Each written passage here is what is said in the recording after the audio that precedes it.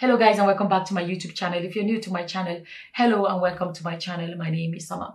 So last week I shared the picture of, it was actually a post somebody made on Facebook. So I screenshot it and I shared it on my community tab here on YouTube.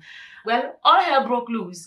I'm surprised at some of the comments. By the way, it was actually a picture of Pastor Kumuyi coming out of a limousine. Okay, and some of the comments, like I keep saying, some church people really need to be calming down. Seriously, some church people really need to be calming down. What came to my mind is this. This is a man that previously he was, they don't believe in watching television. I know deeper life people that, they don't watch TV. They don't relax their hair. They don't do braids. They don't wear earrings. The women always tie their hairs. There are a lot of things they do not do, that they do not partake in. Their name is called Deeper Life. They believe in living a deeper Christian life. That's how I understand it. Let me explain, because some people do not know what my post meant. Let me explain, okay? Now, over the years, there's been so much that has changed. For example, as far as I know, they now watch TV. I know someone that is a Deeper Life woman. She now puts relaxer on her hair. I think she now wears earrings. I don't know if she still goes to that church. But there are a lot of things that has really slowly changed. Some things they rejected in the past that they now accept. Let's put it out there. Their intentions are good.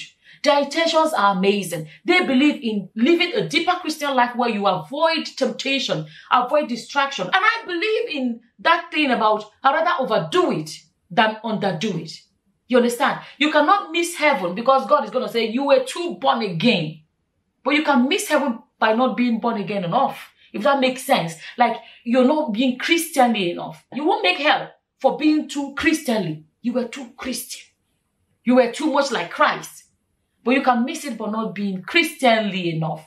I really hope I'm making sense. Their intentions are amazing. We cannot deny that. Their intentions are good.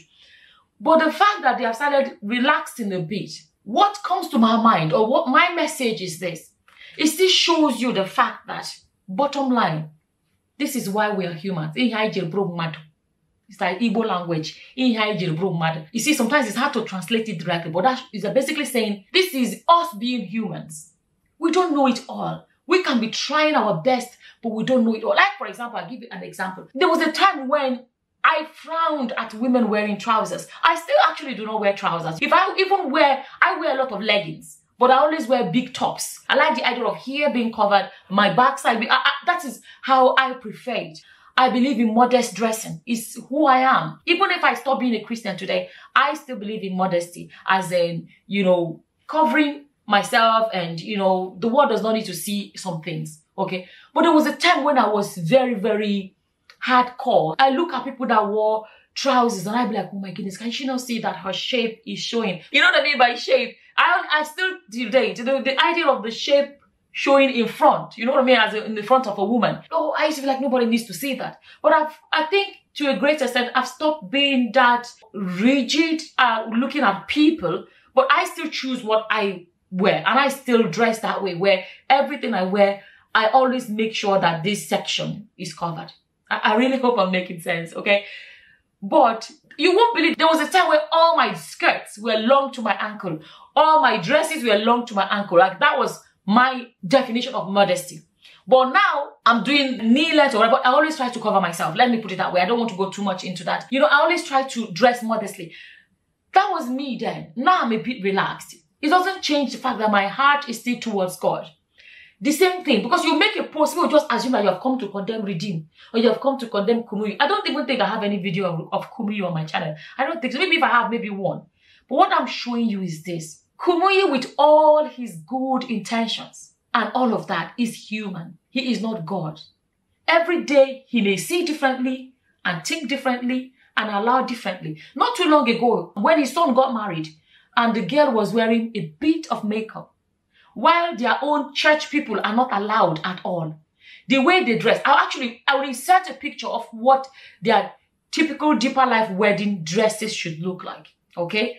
People were critical about it. Like, how can your church be like this? This is not allowed. And then the pastors or the GO's son is getting married. All those things are not allowed, were allowed for him. And then whatever they tried to finally sort it, I don't know what they did. I can't remember how they handled that then. But there was a bit of an uproar about it. How can the son's wedding was not like a deeper life wedding? Look at the way the girl is dressed. She had a bit of a makeup and all of. People were very critical about it. Okay. Now, coming back to what I'm saying, the fact that they begin to relax a bit, it doesn't necessarily mean they're no longer born again. It does not mean they were more born again before than now. It does not mean they've become less born again. It doesn't necessarily mean that. But every day people look at the world we live in and they say, oh, okay, we can actually allow this. This is actually okay. They change their minds with good intentions. Okay? Bottom line remains the fact that we are humans, we are not God, we do not know it all. And my point is this. No matter how well-intended people are or how amazing their intentions are, let's learn to focus on Jesus, the author and finisher of our faith. That's what the Bible says. Jesus is the author and finisher because, let me tell you, I can change, you can change, Kumuyi can change, but guess who doesn't change? The Bible says he is the same yesterday, today, and forever. Does not change.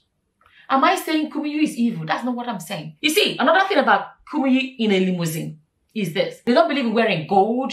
They don't believe in unnecessary luxury, they believe in modesty, keeping it simple. Don't have all this extra whatever. Keeping life simple in general. Limousine for them would have been seen as vanity. That's the word I am looking for. Would have been seen as vanity. All you need is a car to move it from A to Z. Why even be in a limousine? That is a show-off thing. This is what the typical way they would say it. I remember somebody comment was like, who told you it's his own? It's possible it was rented. It was possible. That is not what I'm saying. There's a time when nobody will even dare approach him with a limousine because of their style of being. They don't want flashiness. They don't want, show-offness. They don't want any of those things. So this is a complete different thing from what they used to be. Am I saying they are now evil? That's not what I'm saying. What I'm saying, my biggest point that I'm making is this. Human beings can change. Even I've told you guys sometimes when I read a Bible verse and I'm like, wow, I didn't understand it like that before. Now I understand it differently. Does it mean I was not born again before? No. Because I now saw something different? No.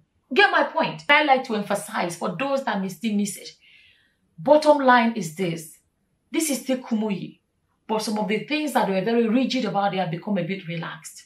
Does it mean he's less born again than before? No. But they have seen it differently. And people should learn that one person that never changes, God never changes. The same forever. Let's learn to follow God. And let the Bible be the standard. Nothing else. Let God be the standard. The standard that has been set down by sending Jesus to come and die. And the Bible said he came and he dwelt among us. He came to show us how to do it.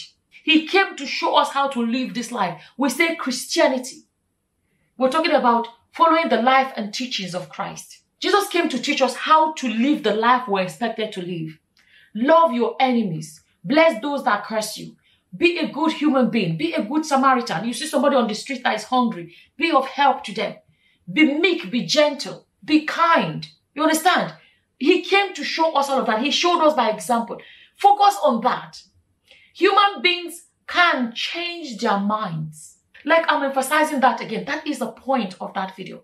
Human beings can change, but God never changes. Jesus was the same yesterday. He is the same today. He is the same forever. I really hope my message is clear. Because from the comment I saw that some of people did not get the message. You see, we have this type of people that do not realize that you don't practice Christianity like a zombie.